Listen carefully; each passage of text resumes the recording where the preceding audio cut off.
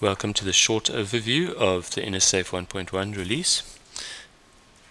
In this overview I'll be explaining some of the new features that have been introduced with this release. The first thing I would like to show you is the evacuation percentage, and this is available when you have a vector polygon flood hazard and a raster exposure layer like population.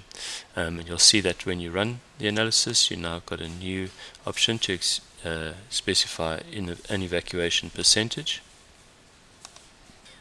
When the report is generated, that the threshold that you set in the evacuation impact function, in the flood impact function, is used to determine the number of people needing evacuation.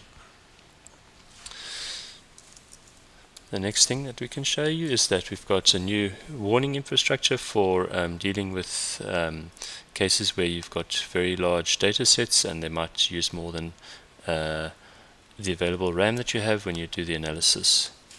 So in this case I'm working in Padang, and I've got some population data and some quake shake map data, and I'm going to zoom out a little bit.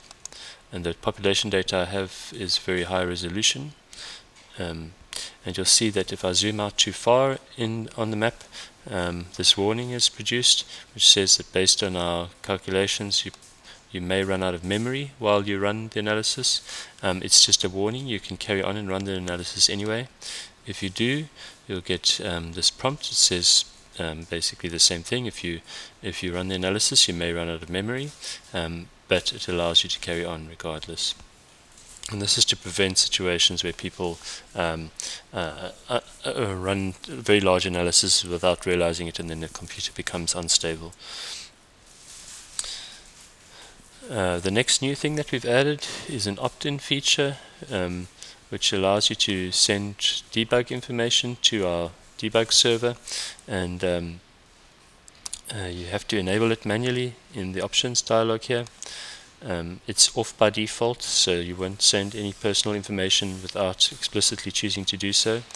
And when you do enable that option, any warnings that get created during your use of InaSAFE will get posted to this website, where we can analyze them in aggregate, so we can see the number of times that warning has occurred, and then we can actually drill into a specific warning and see on which computers it has occurred, how frequently it's occurred, and the exact details of what the exception was, even down to the line of code where the exception occurred.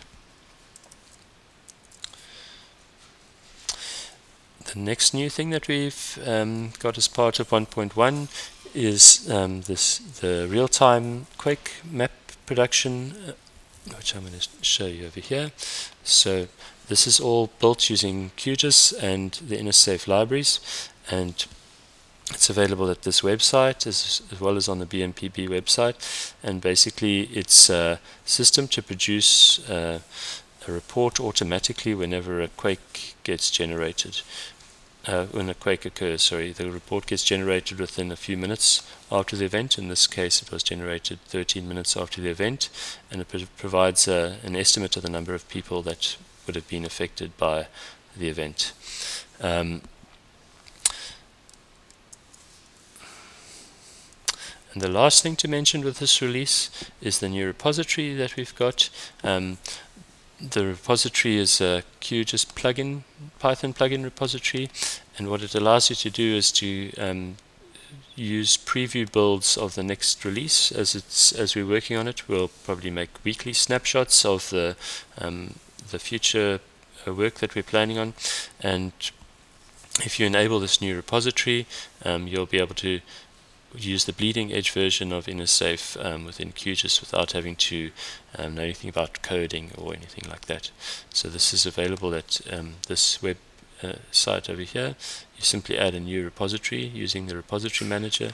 You fill in the details as per this dialog, and then when you next do your plugin updates, you'll see the experimental build available from the repository, which you can then just click on and install in the plugins list here. So for example there, and you can just say upgrade or install as the case may be.